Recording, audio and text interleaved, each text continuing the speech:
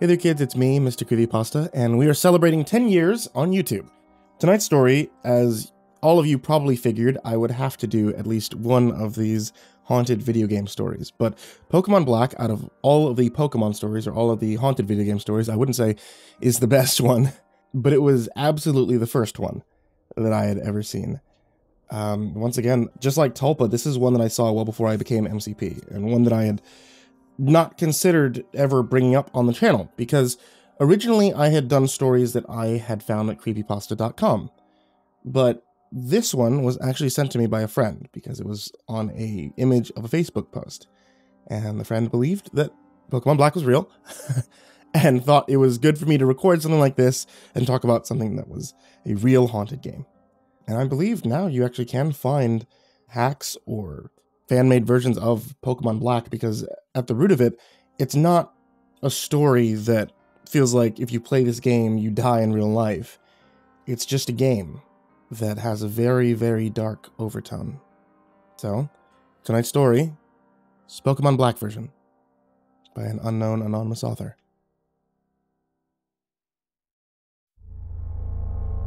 I'm what you call a collector of bootleg Pokemon games. Pokemon Diamond and Jade, Chaos Black, etc.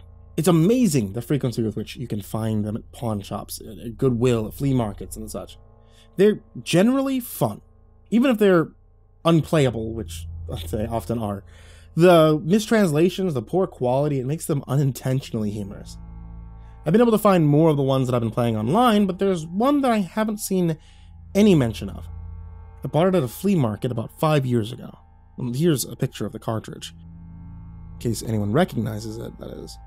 But unfortunately, when I moved 2 years ago, I lost the game, so I can't provide you with the screen caps. I'm sorry about that. The game started with the familiar Nidorino and Gengar into the red and blue versions. However, the press start screen had been altered.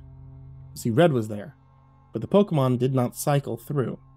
It also said black version under the Pokemon logo.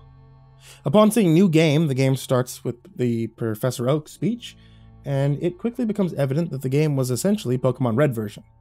After selecting your starter, if you looked at your Pokemon, you'd have, in addition to Bulbasaur, Charmander, or Squirtle, another Pokemon. Ghost. The Pokemon was level 1. It had the sprite of the ghost that was encountered in Lavender Town before obtaining the Sylph Scope. It had one attack. Curse.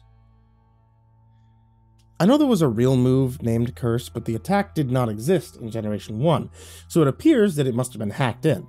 Defending Pokemon were unable to attack Ghost. It would only say they were too scared to move.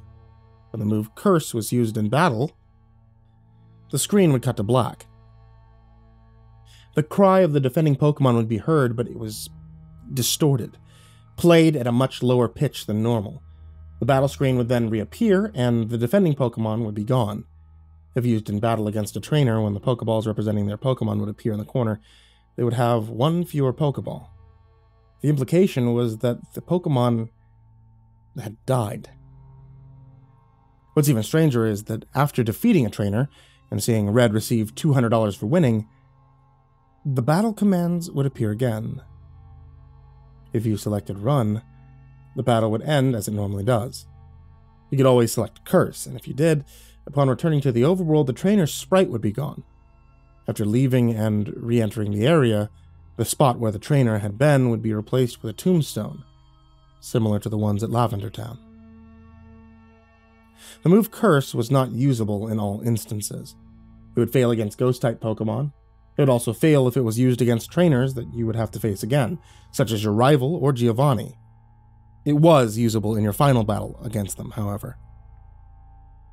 I figured this was the gimmick of the game, allowing you to use the previously uncaptured ghosts, and because Curse made the gameplay so easy, I essentially used it throughout the whole adventure.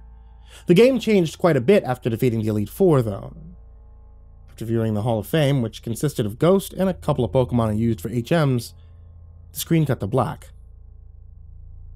A box appeared with the words, "Many years later." It then cut to Lavender Town. An old man was standing looking at tombstones. You then realized this man was your character.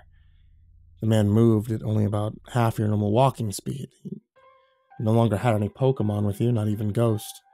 who up to this point had been impossible to remove from your party through depositing in the PC. The overworld was entirely empty. There were no people at all. There were still the tombstones of the trainers that you used curse on, however. You could go pretty much anywhere in the overworld at this point, though your movement was limited by the fact that you had no Pokemon to use HMs, and regardless of where you went, the music of Lavender Town continued in an infinite loop. After wandering for a while, I found that if you go to Diglett's Cave, one of the cuttable bushes that normally blocks the path on the other side is no longer there, allowing you to advance and return to Pallet Town. Upon entering your house and going to the exact tile where you start the game, the screen would cut to black. And then a sprite of a Caterpie appears. It was then replaced by a Weedle, then a Pidgey. And I soon realized as the Pokemon progressed from Rattata to Blastoise that these were all of the Pokemon that I had used Curse on. After the end of my rival's team, a youngster appeared, then a bug catcher. And these were the trainers that I'd cursed.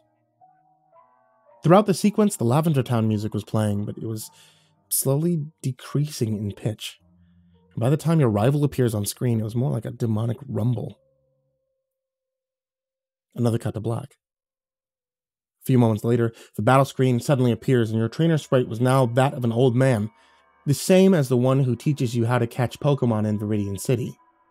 Ghost appears on the other side, along with the words, "Ghost wants to fight." You couldn't use items. You had no Pokemon. If you tried to run, you couldn't escape. The only option was fight.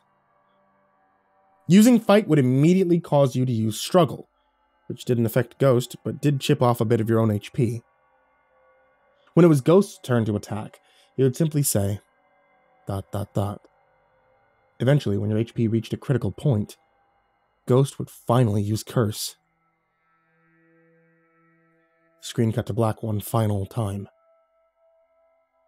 And regardless of what buttons you press, you're permanently stuck in the black screen. At this point, the only thing you could do was to turn the Game Boy off. When you played again, New Game was the only option. The game would erase itself. I played through the hack game many times, and every time the game ended with this sequence. Several times I didn't use Ghost at all, though he was impossible to remove from the party. In these cases, it didn't show any Pokemon or trainers, and simply cut to the climactic battle with Ghost. I'm not sure what the motives were behind the creator of this hack. It wasn't widely distributed, so it was presumably not for any monetary gain. It was very well done for a bootleg. Seems he was trying to convey a message, though it seems I'm the sole receiver of this message. Not entirely sure what it was, the inevitability of death, the pointlessness of it all. Perhaps he was simply trying to inject morbid death and darkness into a children's game. But regardless, this children's game has made me think. And it's made me cry. Hey there kids, it's me, MrCreepyPasta, and we've just started off 2021, hopefully pretty well here. It's been 10 years now since the channel's gotten started, and since then, man, we've kind of done a shit ton. If you'd like to check out more of what I've done, you can always follow me at twitch.tv/MrCreepyPasta to hear me recording live and where I talk kind of at length about myself and my life.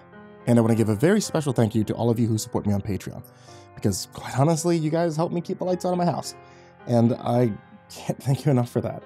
A very special thank you to Jordan Alexander Sanchez, Canon Lando Higuchi, Chompski, Bobby Karman, Nico Kaeo, Tristain Pelton, Chase Burnett, Deanna Kraus, G Weevil 3, Chris Lovin, Freddie Krueger, Dr. Stein and Mr. Happy, Miranda Jeffries, Hugungshi, Justin Johnson, Raven Hart, Unknown Nobody, Michael Scharbrough, Kazan, ThisIsMyRealNameNoShit, Jason VB Wilson, InfernalOne, JimboTheHutt, Caspian, Jordan Nells, Hades' Nephew, Jordan Wayne Deckard, Acid System, Prozac and Pancake Appreciation Society, Cryptic Nightmares, Someone You Love, S-Man, Kiri the Sloth, Liam Newman, Sky Harbor, Caleb Dougal, Nina Smith, Raphael Rodriguez, The Ginger Bros, Aaron Stormcrow, Daniel Paulson, and Corey Kenshin. Thank you guys so much. Like, seriously, thank you guys so much. And if you would like to be able to join them, you always can at patreon.com/MrCreepyPasta. I love you guys, seriously. All of you who support on Patreon, who follow, who subscribe, those of you who listen, and those of you who lurk. Thank you for the amazing 10 years. And sweet dreams.